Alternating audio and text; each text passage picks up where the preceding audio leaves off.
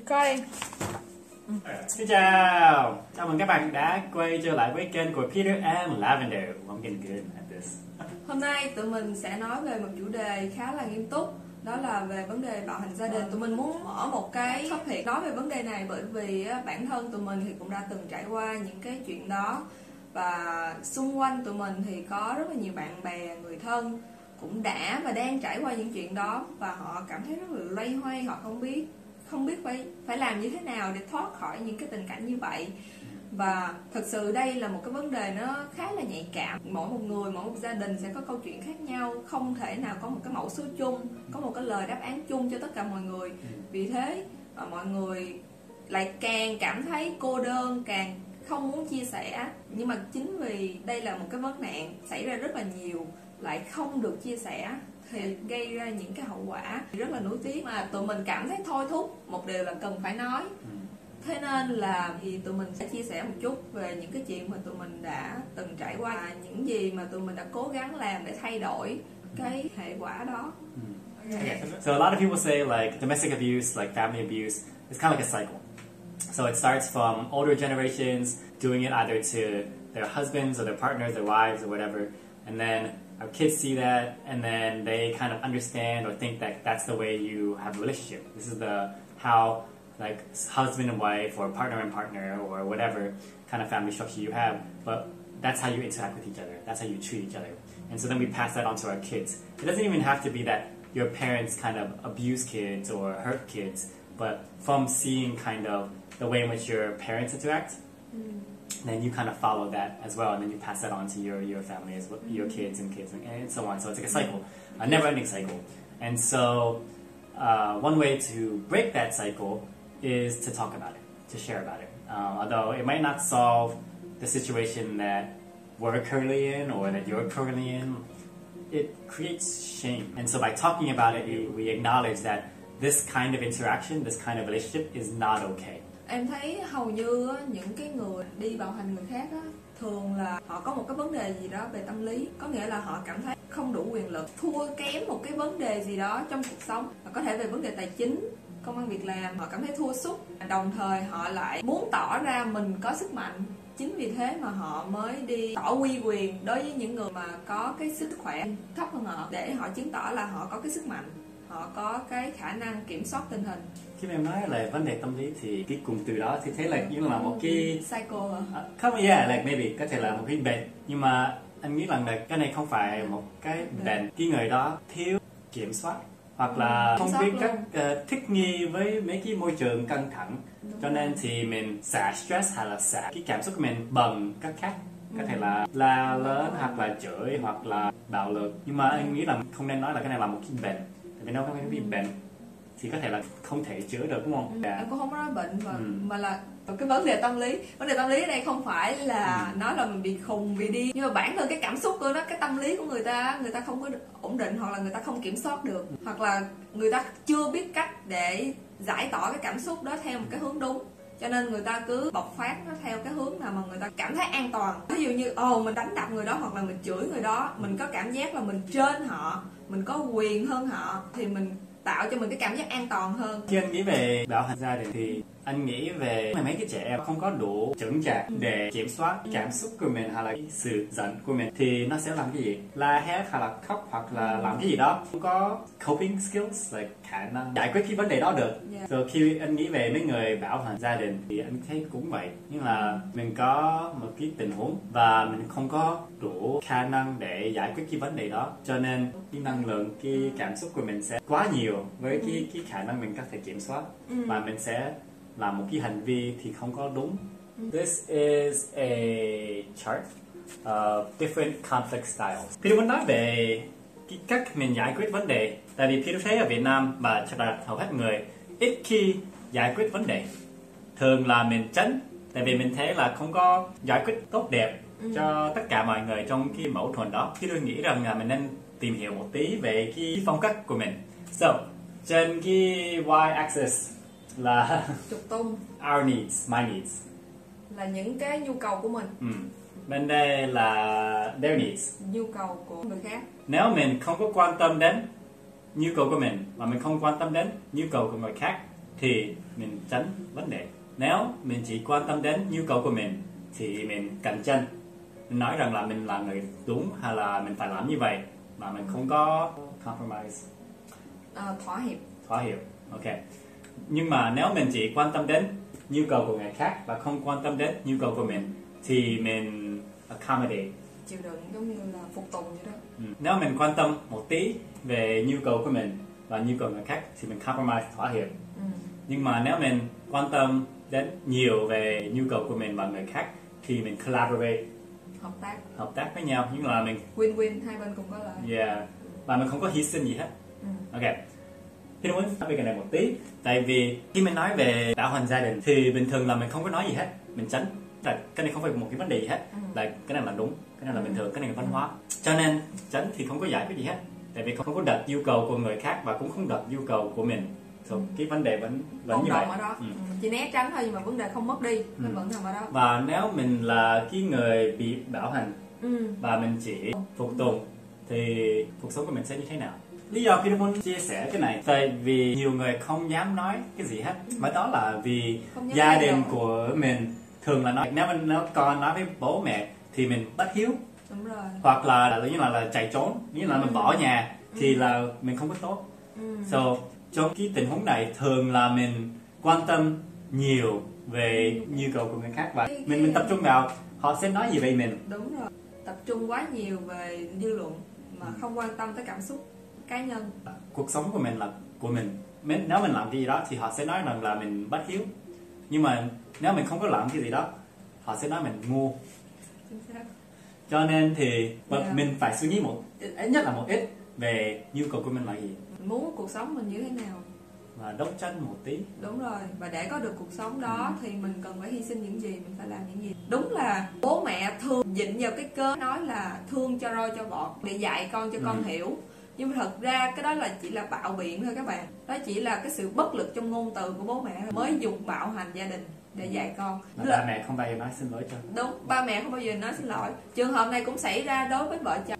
Chồng lúc nào cũng là trụ cột, chồng lúc nào cũng là đúng. Cho nên mình thấy là cái vấn đề bạo hành trong gia đình đó, một phần đó cũng là do sự bất bình đẳng về giới tính và cái sự không hiểu rõ về cái vấn đề bình đẳng giới. Cho nên đó là cái nguyên nhân sâu xa gây ra cái tình trạng bạo hành gia đình. Peter muốn chia sẻ 2-3 thứ Peter đã được học từ cuộc sống của Peter. Thứ nhất, khi mình có một cái vấn đề gì đó lớn bạo hành gia đình, cái chuyện này không có giải quyết được trong một ngày, một tuần, một năm, mình cũng phải nghĩ rằng là mình có thể chịu được không. Mình muốn làm cái gì. Thứ hai, như là Lam đã nói là thường nói là bố mẹ vẫn là bố mẹ, nhưng mà Peter nghĩ rằng là không phải như vậy. Đến Mỹ thì cũng thể nhiều tình huống bạo ngược nghiêm trọng, nhưng mà có một vài lần thì bố mẹ giết con thì bố mẹ vẫn phải là bố mẹ không. Cho nên thì Peter cũng nghĩ rằng là mình phải hiểu là không phải bố mẹ nào xứng đáng để làm bố mẹ, mà cái đó là một cái thứ hơi khó nghe. Peter cũng hiểu là nó nói về gia đình, mà bên Mỹ cũng vậy, gia đình luôn luôn là mình thường nói là unconditional love, mình luôn là cũng yêu nhau, nhưng mà không phải là bố mẹ nào xứng đáng để làm bố mẹ. Để mà giải quyết được cái vấn đề này á thì quan trọng ở cái người mà bị bạo hành á là cái suy nghĩ của họ có chịu chấp nhận mạo hiểm, chịu chấp nhận thay đổi hay không thôi. Người ta có thể cho bạn 1.000 lời khuyên, 1.000 cái cách để giải quyết cuộc sống của bạn, nhưng mà nếu bạn vẫn sợ thì thật sự những lời khuyên cũng chỉ là những lời khuyên thôi. Trong cái tình huống đó bạn phải tự hỏi bản thân mình là mình muốn cuộc sống của mình như thế nào, mình chấp nhận sống như vậy tới chết hay không. Còn nếu mà bạn cảm thấy là quá sợ hãi, bạn không làm gì được, bạn chấp nhận thì... Còn nếu mà bạn nói là không được, tôi còn có cuộc sống riêng của tôi, thì tôi bắt buộc phải hành động. Đương nhiên hành động là phải chấp nhận mạo hiểm thôi các bạn. Mình cố gắng dự đoán những cái hậu quả gì có thể xảy ra và cách nào để mình tránh né nó một cách nhiều nhất có thể. Đó là nhờ chính quyền, những cái hàng xóm xung quanh để ý giùm mình. Nếu mà có thấy tiếng động bất thường gì trong nhà mình thì qua gõ cửa hoặc là gọi cảnh sát lại giúp mình. Còn về tâm lý của mình á, các bạn phải suy nghĩ những cái là toxic relationship, những cái mối quan hệ độc hại á, các bạn nên mạnh dạn cắt bỏ. Tôi cũng muốn nói về mấy người khác đang đứng xung quanh. Tôi muốn nói là sự xấu hổ là một cái động lực mạnh để thúc đẩy xã hội để thay đổi. Bên Mỹ cách đây 50 năm, 100 năm thường là người da trắng giết mấy người da đen, và cái này là một cái tiệc luôn, nhưng mà mình kiếm một người da đen và mình để giết, và mình treo cổ và đốt, là làm mấy cái chuyện rất là khủng khiếp, tàn ác, và mình chụp hình và đưa lên báo và mình cười, tại vì lúc đó thì họ không có xấu hổ. Nhưng mà càng ngày càng xã hội phát triển và mình viết về bình đẳng chủng tộc thì mấy cái chuyện đó làm họ xấu hổ mà nó biến mất. Trong cái tình huống bạo hành gia đình thì thường là mình làm mấy trẻ con xấu hổ, trẻ con đã làm cái gì sai làm bố mẹ phản ứng như vậy, hoặc là vợ đã làm cái gì sai làm chồng đánh đập vợ hoặc là gì đó. Và nếu mà muốn nói lớn lên cái này sai thì nó làm cái gia đình của mình bắt mạch, sự xã hội kiểm soát cái cách để giải quyết cái vấn đề này. Và mấy người đứng xung quanh cũng nói như vậy. Cho nên Peter muốn nói rằng là mình nên chỉ ra cái người bạo hành, cái hành vi đó là không đúng, và mình nên làm cái người đó xấu hổ. Là mình cũng nói là có một người vợ tính chạy về nhà, bỏ nhà, nhưng mà có người khác khuyên đó quay lại, tại vì cái này sẽ làm mất mệt cái gia đình đó. Nhưng mà nó nên làm như vậy. Nếu cái gia đình của mình bạo hành thì mình phải xấu hổ, mình phải mất mệt, tại vì cái đó không đúng. Cho nên thì mình phải bỏ chạy chứ, phải sống ở đó. Thật ra cái lý do chính là mình muốn làm cái video này, tại vì mình muốn nói rằng là bạo hành gia đình không đúng và mình nên xấu hổ về cái chuyện này. Và nếu mình thấy cái chuyện đó, lúc nào mình sẽ chỉ ra là cái này không đúng, cái này sai. Nếu nhiều người dám nói người bạo hành thì không đúng và làm cái người đó xấu hổ thì càng ngày càng cái hành vi đó sẽ biến mất. Có thể là nó xuất hiện trong mấy cái chuyện nhỏ, nhưng mà hy vọng là nó sẽ không xuất hiện trong đạo luật về giết vợ hoặc là giết con chẳng hạn. Là cái mấy nghiêm trọng đó thì nó sẽ giảm đi.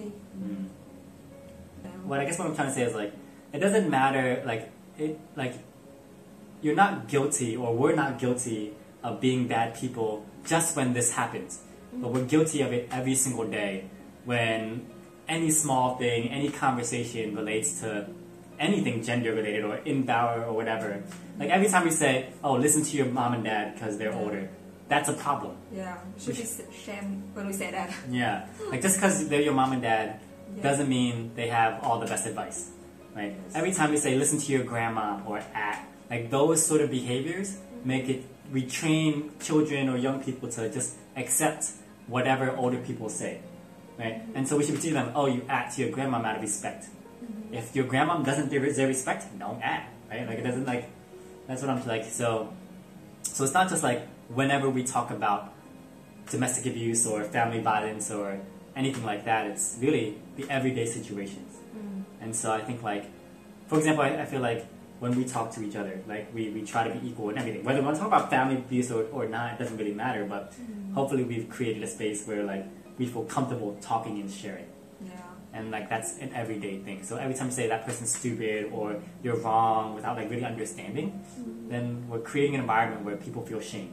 Shame for speaking up, shame for fighting back, right? And so that happens not just in your families, but in your schools or like everywhere, on the playground, playing football. Like it doesn't really matter. It can happen anywhere, right?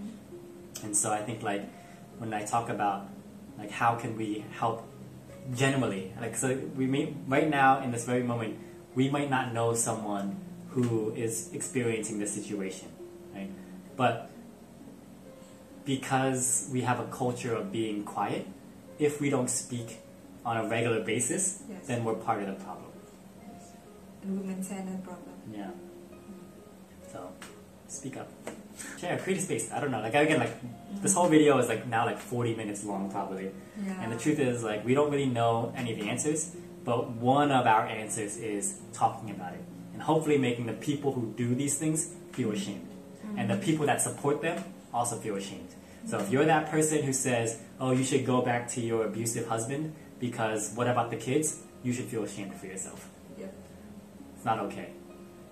Like this shouldn't be normal. And we need to speak up about it. And all of you young boy teenagers who think things are equal with gender, you're stupid. Fix that shit. Cái clip này không cho những người đang bị, cái này là cho mấy người chúng ta. để chúng ta nhận thức được. Stop avoiding. Yeah. Chúng ta nhận thức được thì hy vọng là chúng ta sẽ giúp cho gia đình chúng ta nhận thức được, bạn bè chúng ta nhận thức được, và từ đó thì xã hội sẽ nhận thức được. Hy vọng vậy. Yeah. 3 câu hỏi cuối cùng mà tụi mình muốn vừa hỏi vừa gửi gắm tới các bạn, đó là What have we done to continue the problem? How can we change that behavior? And the third is, how can we make other people feel more ashamed of being abusive or whatever? Just because I'm not like beating Lavender doesn't mean I'm not responsible and part of the problem when it comes to family abuse and domestic abuse. Tụi mình sẽ xin kết cái video này lại tại đây. Hy vọng đây sẽ là một cái video mà hài não các bạn, làm cho các bạn phải suy nghĩ về vấn đề này và tìm ra những cái cách nào để giúp đỡ những người xung quanh nếu mà họ rơi vào những cái tình huống như vậy. Rồi, vậy thôi. Bye bye. Chúc các bạn có một buổi chiều mát mẻ. Be safe. Be safe. Bye bye.